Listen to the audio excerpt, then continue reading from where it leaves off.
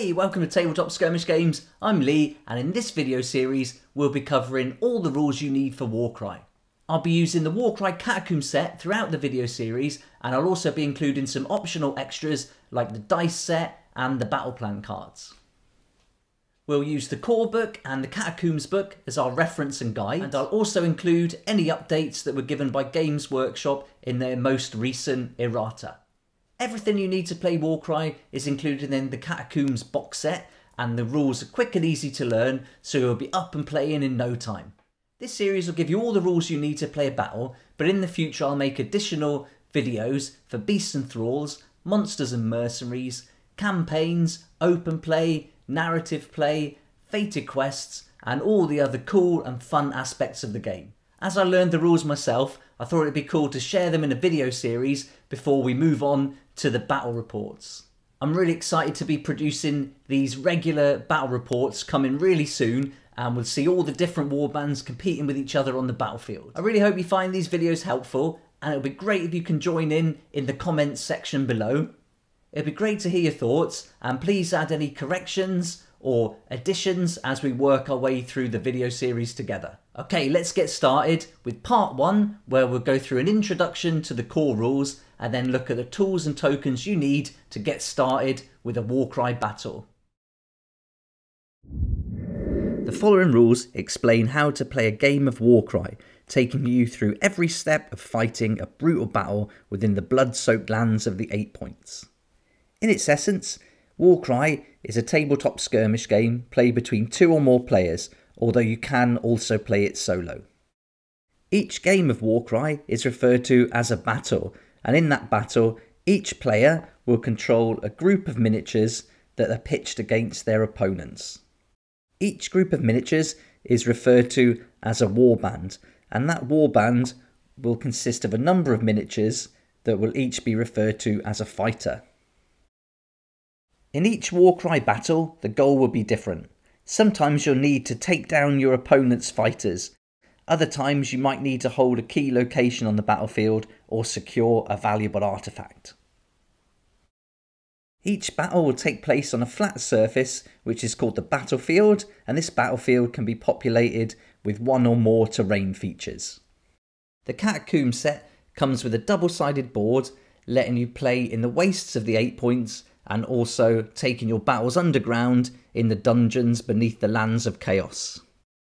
The dungeon side of the board is laid out in a grid, and each square is 1 inch by 1 inch in size. You can use any flat surface as your battlefield and even create your own terrain if you wanted to, but the size to stick to is 30 inches by 22 inches for a Warcry battlefield.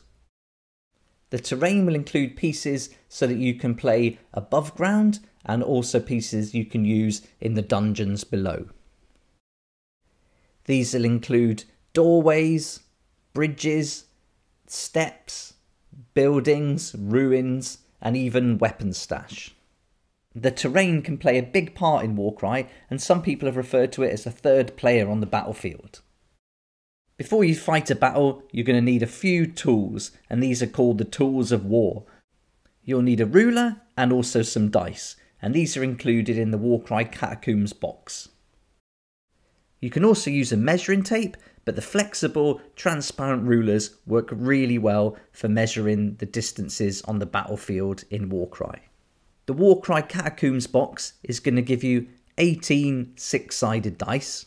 This is certainly enough to play the game, but I'd recommend picking up some extra six-sided dice, especially if you don't want to share with your opponent. Some rules will ask you to roll a d3, and if this is the case, just roll a regular six-sided dice and then halve the total, always rounding up. With so much terrain on the board, I'd recommend using some kind of dice tray for your dice rolls. I use a box insert from one of the Warcry warbands, and I put some green card in the bottom, and this works really well. Tokens play a big part of Warcry, and the Catacombs set comes with a set of tokens and markers that will help you keep track of the battle. Tokens can be placed on the battlefield or on a fighter card. Some of them, like the damage tokens, have a pointed edge to indicate which fighter they refer to, if placed next to multiple fighters.